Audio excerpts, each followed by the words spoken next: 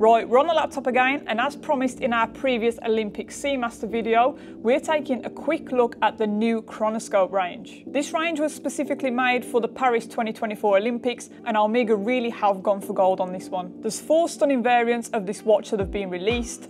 Number 1 is the steel on steel, number 2 is the steel on leather, number 3 is the all moonshine, and number 4 is the moonshine on leather. The first thing that you'll notice on the steel variant of this watch, as with all chronoscopes, is that intricate 1940s snail pattern dial. But this time, those classic blue details have been replaced with moonshine gold, just like what we see on the Seamaster 300. However, unlike the Seamaster, there aren't that many Easter eggs on this watch. It's pretty much the exact same as every other 43mm chronoscope in the range, bar those gold hands and numerals, the blacked out subdials, and the inclusion of the Paris medallion on the frosted caseback, which is usually in the exhibition style. But the speciality and the standout piece in this collection is by far that moonshine gold variant. This really is something special, and it's more aligned to what I expect from Omega when releasing a commemorative Olympic piece. As I mentioned in our last video, for any of you wondering, moonshine gold is patented to Omega, and it's basically an 18-karat gold alloy that's composed of silver, copper and palladium. This unique mix allows for a more distinctive and paler hue than traditional 18-karat yellow gold,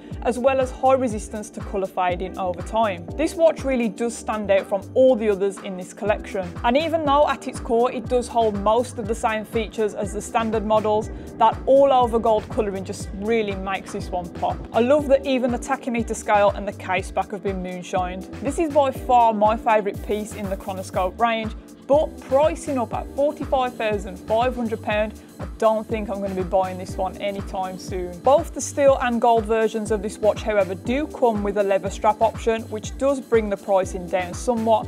But in all honesty, I wouldn't buy either of these on leather. I'd stick to the bracelet because in my opinion, it just looks so much better and it's definitely worth that price increase. Just like the Seamaster 300, these pieces aren't numbered limited editions, they are just special editions, so they will be disappearing at some point, we just don't know when. I am a little bit disheartened with the lack of Easter eggs on this Chronoscope collection. However, I do understand that Omega probably wanted to keep this one a bit more classy, and to be honest with you, I will let them off just because that moonshine variation looks absolutely fantastic. Let me know your thoughts on this one in the comments section down below.